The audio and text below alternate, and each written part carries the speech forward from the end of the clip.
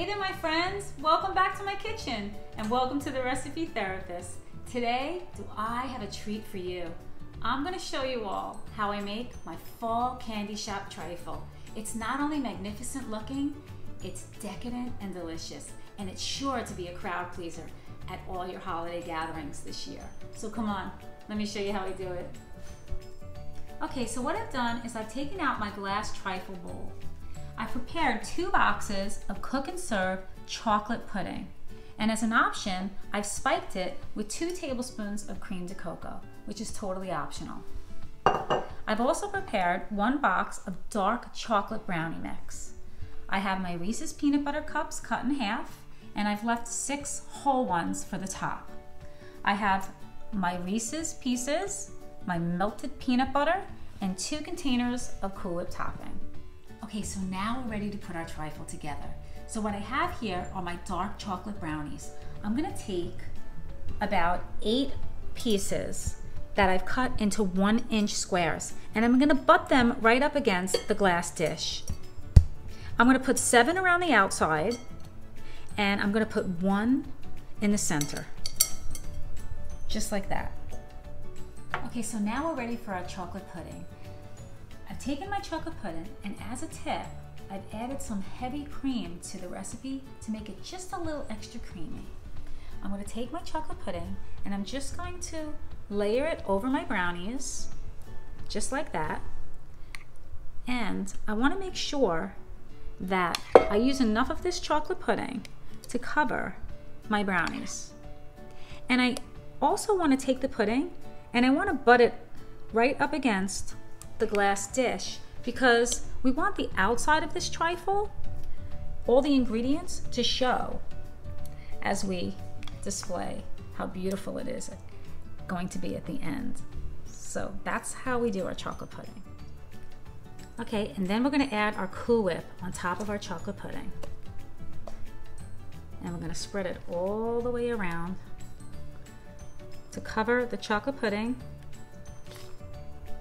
and again to the ends of our glass dish, just like that. Okay, so now we're going to add our peanut butter and our candy toppings. So I'm going to take my melted peanut butter, and I'm just going to do a layer around the whole bowl on top of the whipped cream, just like that. Perfect.